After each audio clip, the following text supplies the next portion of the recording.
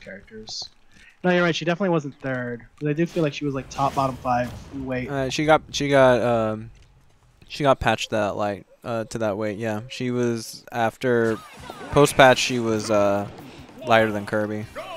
Yeah, that's wild. All right, so we have Beast, who is one of the most aggressive players that has ever been in this tournament series, and with a 100% attendance rate. Thank you, Beast. I'm sorry, it's actually Lyric. So I'll talk to you later in a bit. Yeah, sure. Enjoy your dinner. Oh, what a good down air.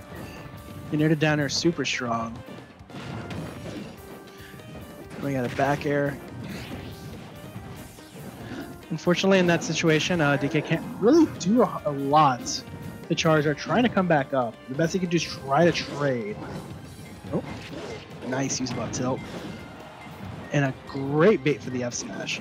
So one of the things that Beast is best at is forcing people into situations where they have to make an impulsive decision that they probably aren't going to win. I really love that about his play.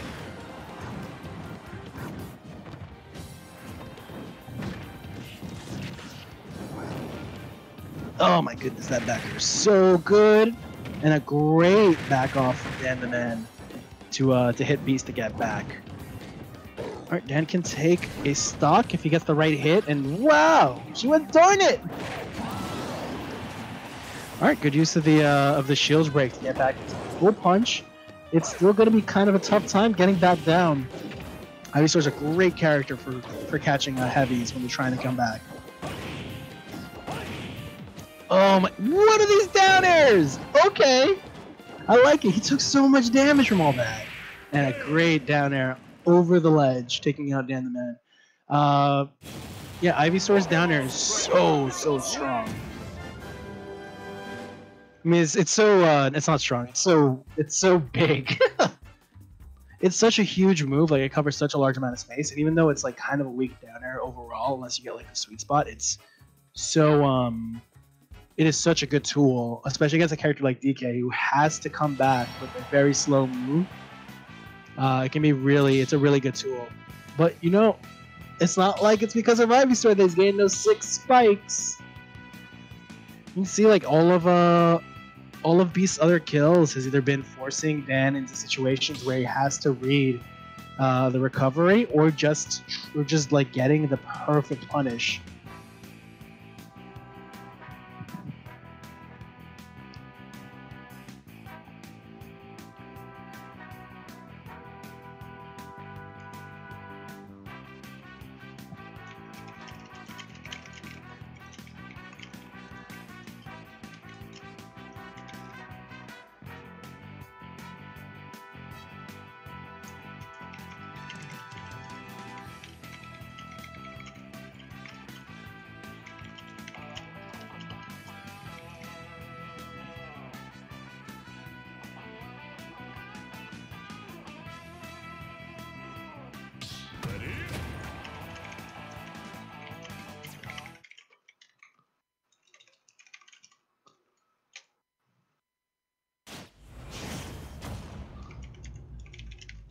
Ah, okay, he's going DK now.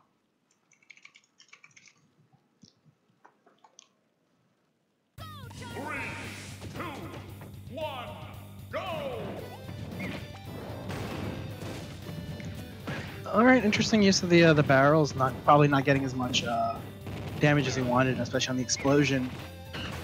Diddy Kong got a buff recently, and it was a pretty big one. Also, the use of the jump is really interesting because when you have your opponent on the stage, using the jump off can be pretty risky overall. Yo, nice use of the. Oh my god, so much stuff is happening. I'm not even like really sure what to say about all this. Yeah, no, Banana ain't gonna stop Flare Blitz, bro.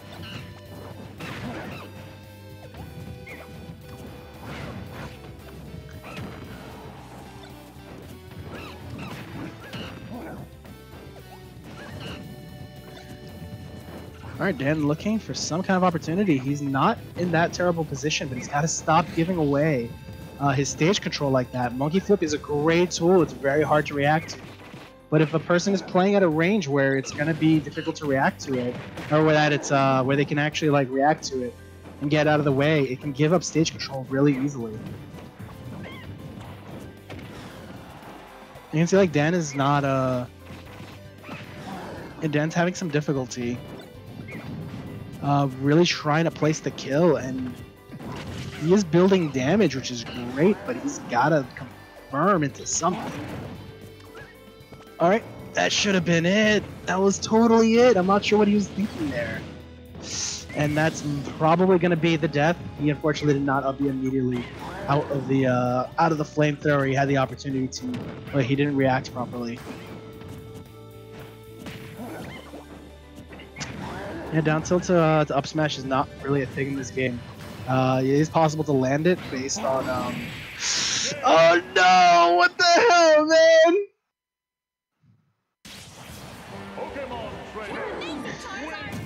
So I want to say part of that was Beast just going for like the big brain reads. But also, I feel like Dan kind of gave up at a certain point. Like, you just let that happen, bro. You just kind of let that one happen. That's wrong. Oh, that banana throw, bro, on the flare blitz was probably like the worst part.